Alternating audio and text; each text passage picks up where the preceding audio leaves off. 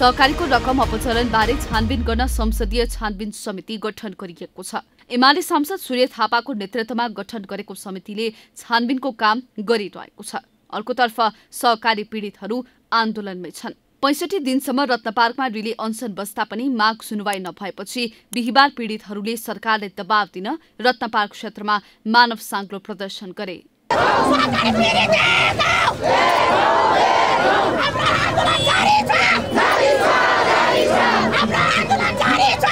सहकारी पीडितका समस्या समाधान गर्न सरकारले पटक पटक सहमति गरे पनि कार्यान्वयन नगरेको उनीहरूको गुनासो छ। सहकारी बचतकर्ता संरक्षण राष्ट्रिय अभियान महासंघको ब्यानरमा भएको प्रदर्शनमा सहभागीहरूले सरकार संवेदनहीन भएको आरोप लगाए। सरकारसँग भएका सम्झौता कार्यान्वयनका लागि गत जेठ 11 गतेदेखि रिले अनसनमा बसेका पीडितहरूले 65 दिनसम्म पनि माग सम्बोधन नभएपछि मानव साङ्ग्लो बनाएर सरकारलाई झकझक्याए।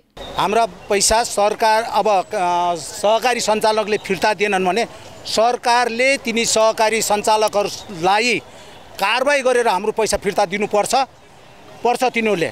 यदि नदिएको खण्डमा त सरकार एक कुरा गैर सरकारी जस्तो सरकार पर्यो हो। दोस्रो कुरा यिनीहरूले आफूमा मिलोमतोमा यिनी जति पनि नेताहरू छन् नि त्यहीसँग मिलेर खाएको जस्तो अन्दाज हामीलाई भइराखेको छ। हामी अब त्यसको लागि लड्न पनि तयार छौँ, मार्न पनि तयार छौँ, मर्न पनि तयार छौँ। अब हाम्रो अन्तिम लडाइँ भनेपछि अब आजदेखि आन्दोलन घोषणा हुन्छ। हामी कि मर्छौँ कि मार्छौँ। अब यो सरकारले सुनेन हाम्रो। पटक पनि सम्झौता गर्दा पनि हाम्रो कुनै पनि सहकार्य गर्न सकेन, हाम्रो पैसा दिलाउन सकेन। अब पाउँछ कि भनेर यति आश गरेछौँ, यति दुःख पाएछौँ, कति दुःख पाएछ हामीले। सारा दिन हिँडेकै छ, आन्दोलन गरेकै छ, फेरि पनि भएकै छैन। पाइन्छ कि भन्ने आशाले हिँडेछौँ। अबको माग चाहिँ अब हाम्रो जसरी भयो नि हाम्रो पुरा हुन पर्यो भनेर हामी सरकारमा चाहिँ हामी यही हाम्रो चाहिँ हरेक कुराहरू चाहिँ सरकारलाई चाहिँ हामी के अरे समाधान गर्न सक्छौँ। पाउनु पर्यो हाम्रो।